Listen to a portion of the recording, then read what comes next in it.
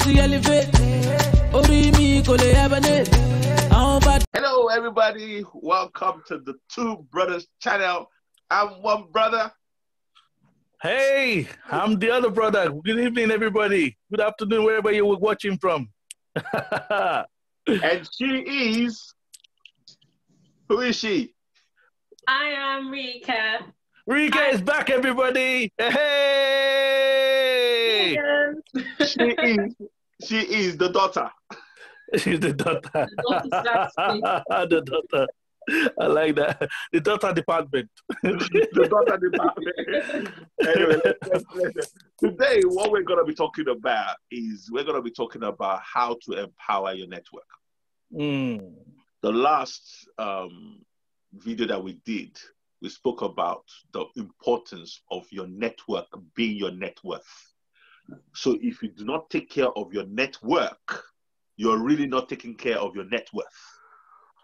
So if you want your net worth to be strong, that means what you're worth to be strong, you cannot neglect your network. And we showed you on that video, the people around you are your network, your immediate circle, your acquaintances, your friends, okay? And one of the things that we do is for many years, we have been about empowering our network. So this video is going to be how to empower your network. As a matter of fact, our motive of this channel is to empower you wherever you are. Some people will say, but Mr. Phil, you may never meet me. It doesn't matter. You know why? Because when you go high in the understanding of things, you will understand that everything affects everything else. Let me give you a quick example before I hand over to Mr. Clay. Quick example. You'll be mistaken to think that what Nelson Mandela did has not affected your life as a black man. You'll be mistaken to think that. Because his example showed the whole world the leadership of a black man, the forgiveness of a black man. Do you understand what I'm saying? So whether you like it or not, that ripple effect you're benefiting from it today. What do you think, Mr. Clay? What do I think about that? What can I think about saying that, you know, listen, this thing is a powerful journey. But you know, but it'll be good to see Rika, you know, to see what you think about this, because about empowering your network. Empowering your network and seeing how everybody's intrinsically linked with each other. You know, what do you think? I mean, how have you seen myself and your dad, you know, relate, and how we've, you know, kind of like negotiated things together? Maybe where you should start is start naming people within our network that you know, Rika. Yes. Start with that, then talk about how we've interacted. Okay. So within your network, I know Auntie Sam, aka Queen Eagle or Warrior Queen, Uncle Patrick, Uncle Zari, Uncle Akiji, obviously Uncle Leia is also part of the network. Who else? Many people. But with those that I've already spoken about, the stories are so intertwining and interlinking. Like you wouldn't even know that this person, you met them through this person and they helped you to do this and you helped them to do that, and everybody just chips in where they can. So empowering your network is very, very powerful, and I think it's very interesting that we're speaking about it today on this topic, because everybody needs it. For me especially, I've been trying to grow my network, and the next step will be to empower them so that they can in turn empower me, and I can in turn empower them also. Okay. So yeah, back to you. Okay, it's called a success feedback loop. Someone that you forgot is Zari, okay? And one of the... No, he mentioned Mr. Zari. She mentioned Zari, oh, sorry. Yeah. Sorry, I apologize. Okay, now, the important thing is that to empower your network, you need to start speaking what I call the same language. Mm. So share books, share videos, anything that has inspired you, okay? Share it with the people around you. Like I said, I keep reminding everybody, not everybody will resonate with this.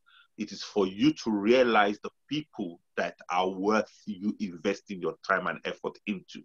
If I share with somebody and they're like, that's Oyibo stuff, man, I'm not interested. That I'll be really, really stupid to start trying to, oh, come on, read this. Oh, come on, see this. No. But if I share with somebody and they come back and say, you know what? I really enjoyed that book you shared with me, It's there more. That's the kind of person I will share with, okay?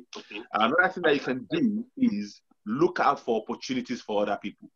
Don't just look out for other opportunities for just you. Look out for opportunities for other people. As a matter of fact, this channel, some people might think, and I hope this comes out the right way. Some people might think that, like we've said, oh, maybe people are looking for money. No, as a matter of fact, we are offering people the opportunity to generate money with this channel. Now, even if we're making money, we're sharing that, which we're not, but we're sharing what we already have with you guys out there. So that should tell you that the motive is different here. That should tell you this is a new day. Look, we're looking to develop a new crop of Nigerians, a new crop of Africans that stop thinking the old way. The old way of thinking has gotten us to where we are now. That same thinking is not going to get us from where we are to somewhere better. It's only going to get worse. As a matter of fact, from independence till now, that I know from Nigeria, I know we talk about Nigeria a lot because we're from Nigeria. But anyway, same with a lot of African countries. It's like African countries are just spiraling down from independence. Nobody's developing, okay? And it's that thinking. So if we're going to develop, if we're going to get better, it's going to start with the thinking. It always starts with the thinking. It always starts with the thinking. Because like Mr. Phillips just said there, you have the ability to connect with not just your family, your friends, but acquaintances. And it's not just, we have this history of having friends that are schoolmates. We have this history of having friends that are, workmates, but not people that are actually there to coming together to say, okay, listen, bro, I'm here to empower you. We don't have those kind of friends. And that is what needs to change. That is what needs to change, because look around your friends, look around your family. Who are the people that you spend the most time with? Is your mission for coming together to empower each other or to do the Joneses competition? What is he wearing? How is he faring? Am I just investigating to find out, okay, is he doing better than me? Oh, he's doing better than me. There's trouble, And that shouldn't be your mentality. Your mentality should be, we're coming together to empower each other. I've just been offered a job. This job might be better for you. Or even I've got a job, but my income is higher than yours. This job they're offering me is a bit higher than mine, but I can coach you on how to get that job.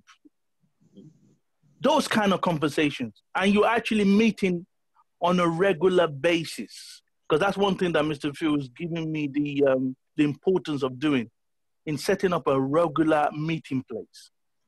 That that this is our mission for here. We're here to empower each other. We're here to empower each other. I don't know where else you have that opportunity around the world. I don't know where else you have it, where you can create a regular weekly meeting where you meet up with the people around you and you empower each other. You empower each other with books. We empower each other with tapes. We empower each other with connections. And you even go with each other to say, we're here to help each other. Where do you see that? Back to you, Mr. Phil or Rike. You don't see it. That's the crazy thing about this. Just listening to the both of you explain how we can empower our networks is literally the questions that I'm coming up with is I don't think people actually think that they need to. I don't think people realize that they need to, because even you and Kole are just explaining that you have a regular place where you meet your people, of course, on Zoom and everything. That doesn't happen. Usually it's, oh yeah, we're gonna go to the party or we're gonna go to the club, but there's nothing actually intellectual. There's no form of banding ideas together and being able to excel with people that you have around you constantly. So I find it very interesting that even just now I'm thinking, wow, maybe they didn't, well, the people that I knew previously didn't think that that was necessary in their lives, but it's a very, very important aspect. And this is what I have enjoyed for so many years. Now I want us to go into practical instances. You know, look, one thing that about life is this: principles are what holds life together. There's a principle of gravity. That means that if you go to the top of a building and you step off, you are doing what? You're coming down. You're dropping. It does not care how cute you are. It does not care how intellectual you are. It does not care whether you are handsome or beautiful. You're coming down. Principles do not respect anything else but the principle that has been laid. Okay? Now, the principle of success, simple, is line your life with the principles that make you succeed. One of them is principle of, if you plant, you will harvest. If you give, it will come back to you. Now, when we say give, people just think money. Most of the time, they only think money. Guess what? If you give ideas, ideas will come back to you. Press down, shake it together, running over. If you give solutions, more solutions will come back to you. Press down, shake it together, turning over. If you give information, which is something that I did, I started giving information for many years. And guess what? People now started giving me information. And guess what? One of those information saved my life. So here was I, thinking I was being, Mr. Good Guy, just give information for free. I didn't know I was saving my own life. Because literally, even when the person gave, because I was going through a difficult time in my life, one of the darkest times in my life. And this person said, Mr. Phil, read this. And I'm like, I ain't got time. Meanwhile, that was the information I needed. And he said, just try read it. I've got all the things I'm reading. He said, just read it. So I picked it up. I'm like, this saved my life. Now, the long and short of it is that I didn't go looking for that book. It came to me. And it came to me on the principle that they knew that I share information. So whenever they see information somewhere, oh, Mr. Phil, you like this? Okay, boom. Mr. Phil. You understand what I'm saying? I became a hub. So whatever you give out, like I said, everyone always thinks it's only money. If you give your time, people will give you their time. If you give your ideas, people will give you their ideas. If you save people, more people will come and save you. It is just the principle of life. Anyone wants to chip in? Mr. Rike wanted to say something earlier. Earlier, it was just about the example of the time when somebody gave you a piece of information that saved your life. Yeah. I wanted you to expand on it, but you already did, so it's fine. Okay. Yeah. I was going through a dark period of that time. The thing is, when it comes to us as human beings, what you don't know is, like Mr. Phil always say, you're sending out a frequency. People can see your frequency. People around you, even in your workplace, in church, at home, they know that, okay, you know what? If they come across something, they will think, oh, that might actually help this guy. Or that might be something that Rike is looking for. That might be something that Mr. Phil can make use of, And we've had family members that have enjoyed that for many, many years. Freely, just before the fact of the matter that we're going on this personal development journey. We're recommending them read books because we can see where they're at. And we've seen them, like, you know, transform their lives just from the fact that they are around us. You know, just from that fact. And I can vouch for that. Okay, back to you. I can vouch for that. I was just gonna say that it's true. It's really true. Don't hold back, Rika. Please share more. Well, to be honest, it's bigger than anything that I could ever say that I'm, you know, a part of. Like, everything comes back to you. Like my father said, everything does come back to you. The world is literally a mirror, and it's crazy when you come to this realization that everything you put out comes back to you, probably even more than you would ever expect it. Like I said, I can vouch for being a recipient of giving somebody something and it coming back to me in a way that has helped change my life for the better. So I encourage everybody, I literally encourage everybody to be giving, not in terms of just to receive, but to be giving because you know that you are empowering somebody, you are helping to grow somebody, and in turn, eventually, the same will happen for you. It's so powerful what Rika is saying there, and if you guys just realize that, because you know we've gone against competition, knowing that we're not in competition with each other. I mean, Mr. Phil, we've gone against the fact that we are cooperating with each other. Yeah, we've gone over the fact that okay, we're recommending books for each other. We're even quizzing each other in the books, like what are you getting from that book, you know? Because the reason, the birth of this channel really is the fact that when we were reading, we were getting together, talking, and sharing inspiration that we're getting from the books. You know, because the books would say one thing to you, but what that makes you think of, how you apply that in your life. We were sharing those ideas with each other, you know, and we started thinking that, you know, although we were teenagers at the time, but the things that were coming out of our mouths was blowing our minds. We were actually getting scared. Like, this is not a joke anymore, you know? And those kind of conversation is what we're bringing to you guys, you know? I mean, Mr. P, what would you say to that? That is it exactly, Mr. Akinleye.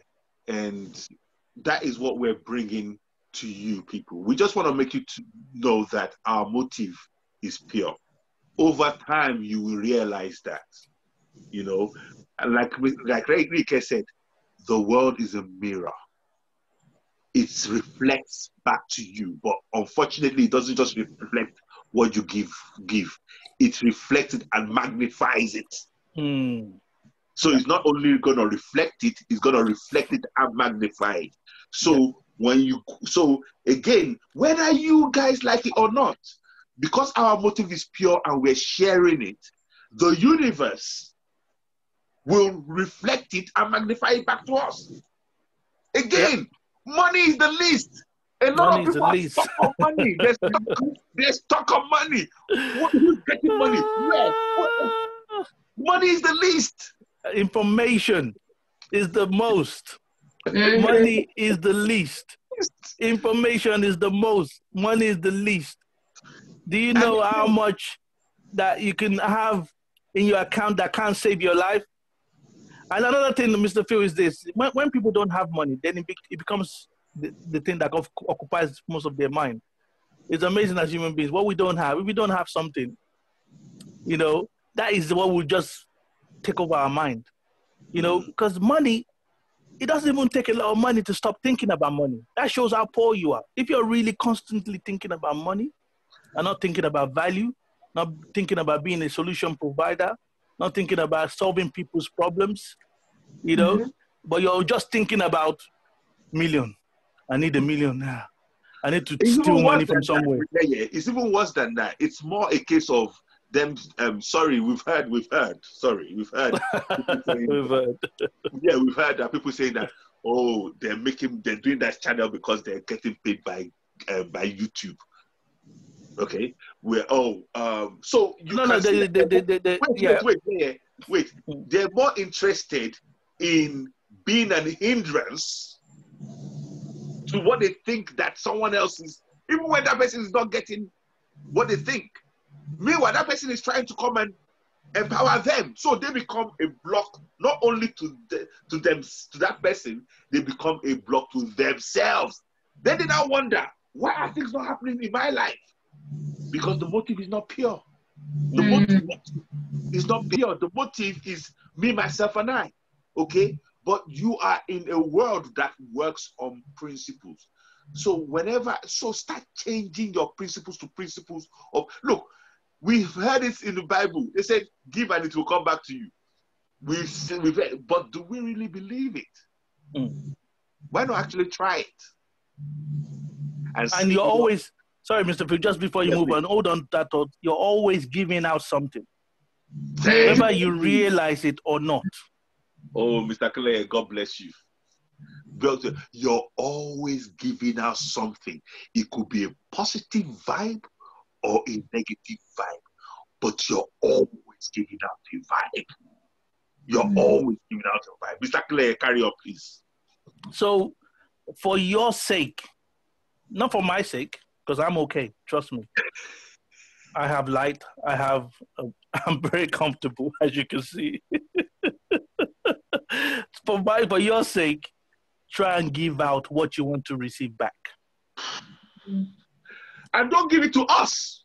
No. Don't give it to us. Give it to people we don't know. People that we don't know. We're telling you that we even have money that we can give. Look at my eyes. We have money that we can give, but this is what we've learned. There's a difference between dash money and earned money. There's a difference between dash money and earned money. Dash money is destructive. Earned money is productive. Dash money is because once you get dash money, it teaches you the wrong relationship with money. Yeah. So whenever you are dealing with dash money, you cannot improve your life or anything with dash money. You just spend it frivolously. Earned money becomes something that you use valuable. It's just the law of nature. It's not Mr. Phil that made that. Okay, that is why we're not dashing people money in Nigeria. Look, as it is right now, we look at things and we realize that Africa is getting 38 billion of dash money every year, probably even more. What are they doing with that dash money? Where is it reflected? How is it reflected on them? And that is the money. Let me just clarify that 38 billion. That is the money that the people in diaspora, yes, people that are working low-level jobs, people that are living outside the country, trying to make ends meet, sending back home alone. After tax. That is not the aid that other countries are giving back to Africa. That is just family members sending money back. $38 billion. Wow. Yes, and because it's dash money, people are not able to do anything with it because it's the principle. But earned money. Now, I don't even... Sorry, Mr. Phil. Sorry. Most people get excited when you dash their money, though. Because they don't understand. Because they don't understand that is the wrong level of excitement. You should be saying, no, I don't want it. I don't want it. Take it away from me. Let me earn it. Taboo. No. Mr. Clay, that is why they're poor. If this is what you get from all our videos, get it. Dash money makes you poor. Very poor. Okay? That is why I don't dash even my children money because I love them. I don't want to have the wrong relationship with money. So I don't dash them money. I teach them to earn it. And it's not being a wicked. It's not being a wicked father. It's not being a stingy father. No. Rike, go over to you. You're the one that's been experiencing it. I had an anecdote the last time when I was speaking about when I got my first official job. And I remembered working for an hour and receiving like £8. And then for me to go and spend £8, I was like, do you know, I've worked one whole hour to receive this money. I'm not spending it. So it's true. know, if you're just given money, like as a gift or something, yeah, it's dash money. You can just spend that. You don't have any qualms about it. But when you've actually worked for that money, your whole mentality changes, your whole characteristics, your personality, everything about you changes, because you have now acquired a skill in order to start making income for yourself rather than allowing people to just dash you money. So this is so, and the thing about it, Mr. Phil, sorry to interject. The thing about it is that, you know, people that are receiving dash money, instead of them to engage their minds, to use the right muscles to build, they start becoming professional beggars. Yes. They start becoming skilled at begging for dash money. Thank you. Digging their own grave further. Because all you're doing is digging your own grave further, you know? And you're like, you know, first of all, the hello, you know, you start saying hello back. Oh, God will bless you, you know, it's leading somewhere. And before you know it, oh, can you dash me money? Any amount will do, you know? And you're thinking, you're operating the wrong principle, my people. You are operating the wrong principle. It's not the principle of wealth.